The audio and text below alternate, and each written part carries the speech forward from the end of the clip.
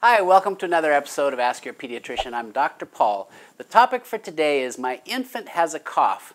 What should I do?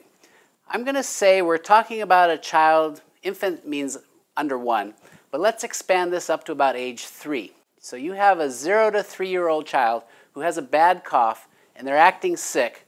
What should I do? I'd like to share with you a key point. If they have high fever, we're talking 103, 104 Fahrenheit, that would be 39 or 40 centigrade, or they're extremely lethargic, they're just out of it, or they're struggling to breathe. Now when an infant's struggling to breathe, they're breathing fast. He. It's one breath, 1,000, 2, 1,000, 1,000, 2. They're just huffing and puffing. Sometimes you'll see the nose flaring. That's a sign they're really in trouble. If you look right here at the sternal notch, it might be caving in. As they take a breath, they're generating a lot of force. And if you look at their ribs, they're just sucking in with each breath. That's a baby that needs to be seen right away. Breathing over 60 breaths per minute, or any of those signs of distress if they're combined with very rapid breathing, you've just got to get to your doctor's office immediately, or if they're not available, to the nearest urgent care or emergency room. Now, that's sort of end stage. Your child didn't get there like that, right? They were sick, they probably had a little cold, and then they started coughing a little bit, and now they're coughing more and more. So it's a matter of how sick they are, right? How much they're struggling to breathe. When do you take that child to the doctor? And it depends on a few factors. Obviously, in that extreme case that I outlined, you're going. If your child is really tiny, 6 to 12 months or less, and they're nursing, let's say, for example, and they just can't stay on the breast, they're pushing off for air, they need to be seen.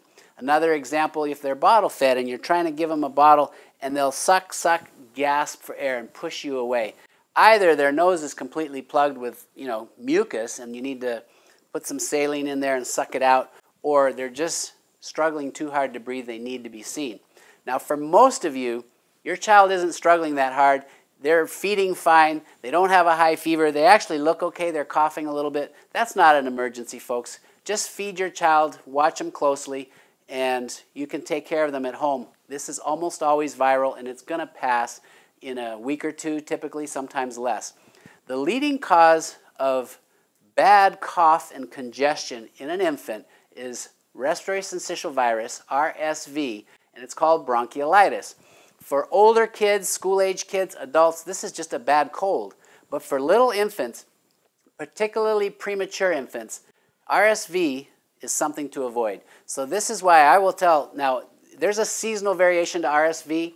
I'm coming to you right now, it's February 1st, 2014, and we are just starting to have the peak of RSV happening here in Portland, Oregon. It just started 2-3 weeks ago. I hadn't seen a case in December, and then all of a sudden we're seeing it every day in the office. So it will peak probably in February, March. It'll be gone, typically almost gone, by April, May.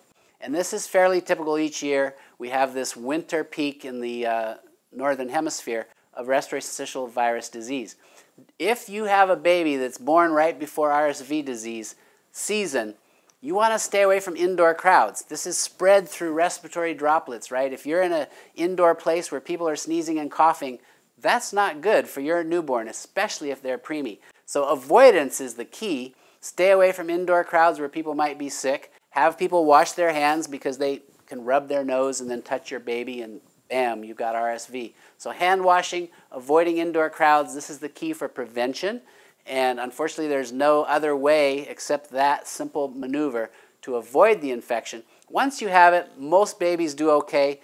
I gave you the signs earlier, that rapid breathing, can't nurse or take a bottle, and signs of distress, time to have your baby seen. Thanks for watching. I'm Dr. Paul.